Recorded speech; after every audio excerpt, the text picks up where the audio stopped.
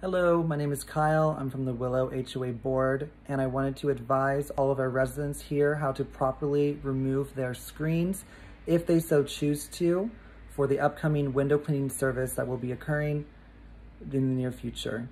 So please watch and just make sure that you can do this properly. Thank you.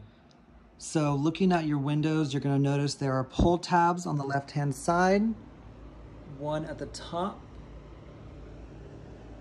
and then one down here at the bottom. You'll notice that the one at the bottom for me is broken because I tried to pull it open using it. However, all of these tabs have been weathered since the buildings have been created, so therefore they are pretty much useless.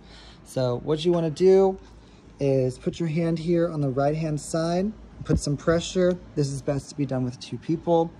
You'll then see that after you put that pressure, you'll have this gray warning label that comes out. With another hand, you'll be able to push the screen out. Again, this is why 2 people is good. One can hold the right side, the other one can hold the left side.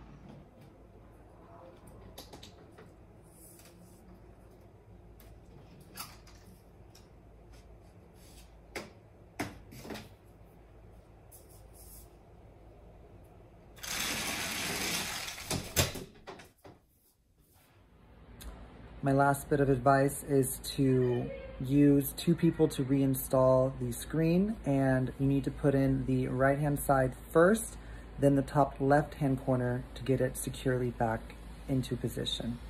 Thank you.